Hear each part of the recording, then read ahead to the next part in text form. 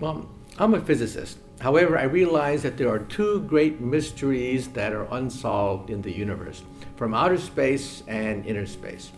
From outer space, it's the Big Bang, the creation of the universe. We want to know what banged, why it banged, and what happened before the Big Bang. That's what I do for a living. That's my day job. However, there's another mystery of inner space. What lurks inside the brain? You realize that throughout human history, people have theorized about it, but it was impossible to record the inner workings of the brain until now. Because of physics, we can now see thoughts moving right inside the brain, ricocheting like a ping pong ball. We can record thoughts. Things like telepathy, that is mind reading, telekinesis, moving objects with the mind, recording memories, uploading memories. This was once considered science fiction until now. Because of physics, we can do all of the above. We can now attach the brain to machines, where we can now have the power that was usually reserved to wizards and sorcerers. We can now move objects with the mind, record memories, upload memories, and it's all because of physics. In the last 10 years, we've learned more about the brain than in all of human history combined.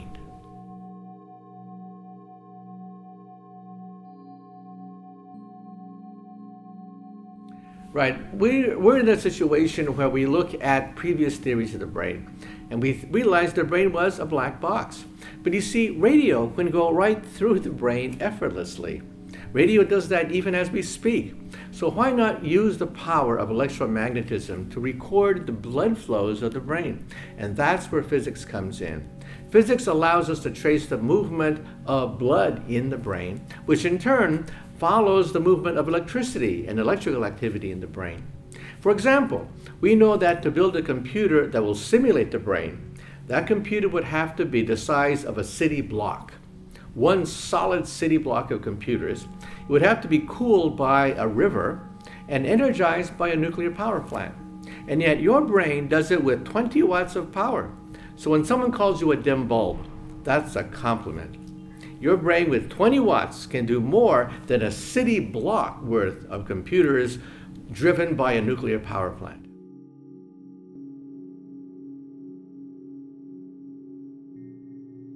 Well, 10, 20 years from now, when you walk into a room, you will assume that chips cost a penny, that the word computer has disappeared from the English language. You will assume that there's computers everywhere and nowhere, and you will communicate with them in the cloud, mentally. You will mentally simply turn on the lights, set the thermostat, turn on the TV set, and surf the web. And if you want to type something, you'll think, and documents will be typed. You'll call for your car, tell your car where to go, and the car will drive itself. So you will do this effortlessly simply by the power of the mind. Telekinesis, the power to move objects with the mind. That's going to be our power. Already, we can hook up the brain to a laptop which controls a mechanical arm and a mechanical leg, giving us an exoskeleton. In fact, my colleague Stephen Hawking, who is totally paralyzed, he's now lost control of his fingers. We've now put a chip in his right glass. Next time you see him on television, look at his right glass. There's a chip connected to a laptop computer, and that's how Stephen communicates with the world. And so this means that exoskeletons could become commonplace in the future, and we might also have surrogates. That is, the brain connected to a computer controlling the avatar or the surrogate. That could be the future of the space program. It costs a lot of money to put humans in outer space. Why not put robots on the moon that are mentally controlled by an astronaut sitting in his hot tub, sitting in his living room? And so this could revolutionize emergency workers. It could revolutionize the space program.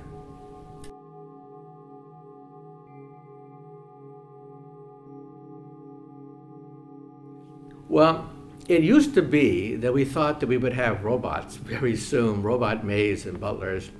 Boy, were we wrong.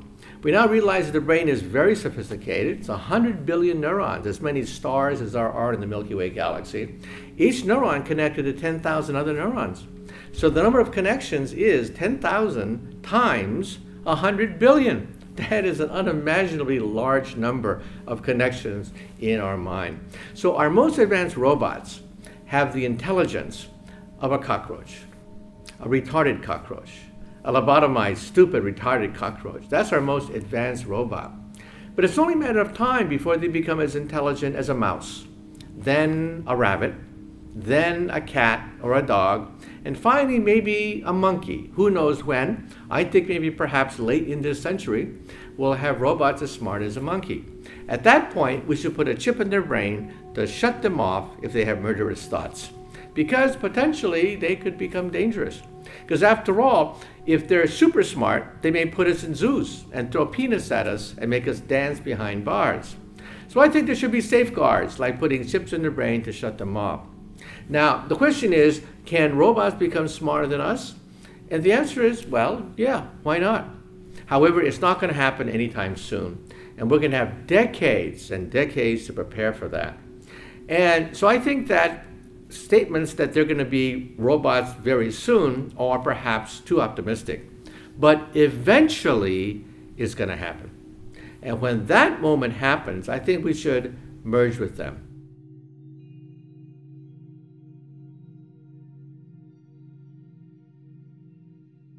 We have in some sense been merging with technology for thousands of years.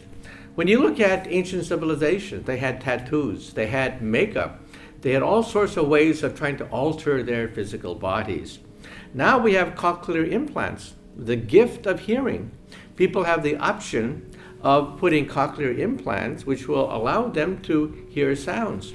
In the short term, we're talking about the artificial retina. The artificial retina already exists. It's not super sophisticated yet. You can see basically many pixels that a substitute for an eye that doesn't function. But an artificial retina is coming. Exoskeletons, we have them already. Mechanical arms, mechanical legs, controlled by thought alone. That already exists. In fact, we can even do this on the internet. We've actually placed monkeys in the United States controlling a robot in Japan via the internet. That's today, exoskeletons. So in the future, we're going to have surrogates. That is the ability to have superpowers controlled mentally. That'll be perhaps the future of emergency workers and the future of the space program, avatars with superpowers. In the far term, we have to realize that as robots become more sophisticated, more intelligent, there is a chance that they could become very superior to us, in which case we should think about merging with them. Now this, of course, will be done democratically. People will choose if they want to merge with robots. This is not going to be forced on people.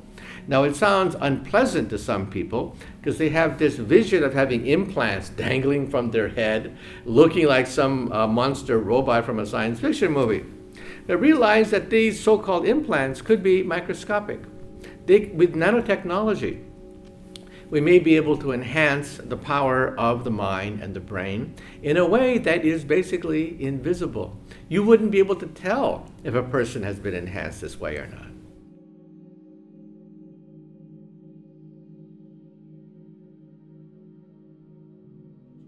Well, the holy grail of nanotechnology is the replicator. That is, you simply ask for something and the device changes whatever you put into it into what you want. This is straight out of Star Trek. Now, some people said that, well, the key to a replicator is a nanobot. That is a microscopic robot that you can't even see that cuts atoms apart, that cuts molecules, rearranges molecules. So you take a glass and you change it into a dish, and you take a bunch of dishes and you turn it into a table. That's the power of a magician. Now, is that even physically possible? Some people said it's too much. It's asking too much of a nanobot. But you see, nanobots already exist in one form. Mother Nature has already created a nanobot. Mother Nature can take a bunch of hamburgers and French fries and turn it into a baby in 9 months. That is amazing. How do you do that? How does Mother Nature turn hamburgers into a baby in 9 months? By ribosomes, which cut apart DNA and protein molecules at precise points and rearrange them. That is a miracle. A molecule that takes apart hamburgers one by one and creates a baby in 9 months. So it is possible, though of course to re-engineer it would take a technology far beyond anything that we have at the present time. Now, some people think that a nanobot is going to look like something right out of a construction site. It's going to have tongs, it's going to have a welding thing, it's going to have clippers, and it's going to look like something that you would imagine from a Lego set. Well, there are criticisms of that, because at the atomic scale, quantum effects start to come into play. And quantum mechanics says that there's uncertainty. You don't really know precisely the location of an atom. And so this object that we visualize in our mind, a nanobot with clippers and with blowtorches and with the ability to cut molecules at a precise point, that's not possible. We have something called the Casimir effect. Quantum effects that as you get close to molecules, they are repelled and they come toward you. So this is the sticky fat fingers problem.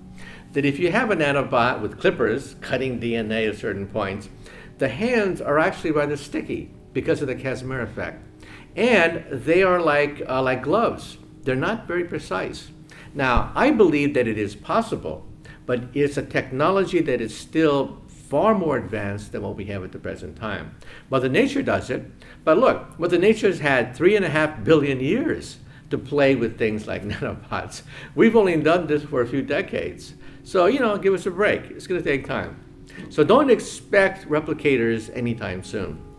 I think they are probably possible within the laws of physics, but it'll take many long decades before we can create a nanobot.